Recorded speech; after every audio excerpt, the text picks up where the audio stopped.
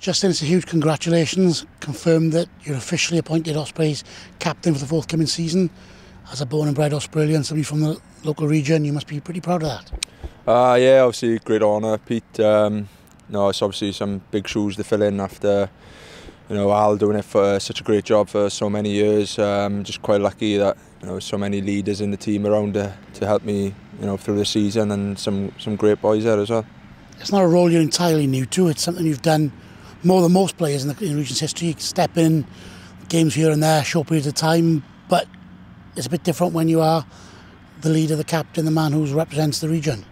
Yeah, obviously been lucky enough to do it in the past. And obviously being named club captain's obviously a great honour and something I'll never forget. And yeah, like you say, I've done it in the past, and it's kind of been enjoyable in some aspects. So I look forward to it this year. And looking forward to the season, captaincy aside, it's a big year for the Ospreys. It's a big year for you as well when you're looking at perhaps targeting a long way away a place in the World Cup squad in 12 months' time.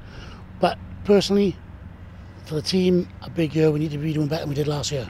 Exactly. I think last year was probably one of the worst seasons ever, especially since I've been involved. And we can't be having another season like that, that's for sure. And we just got to show exactly what type of team we are this year, and start with a bang right from the start, and just keep building as the season goes on. I think the new boys have come in and the new coaches have come in have been excellent so far. So we just got to keep getting better and better as the season goes.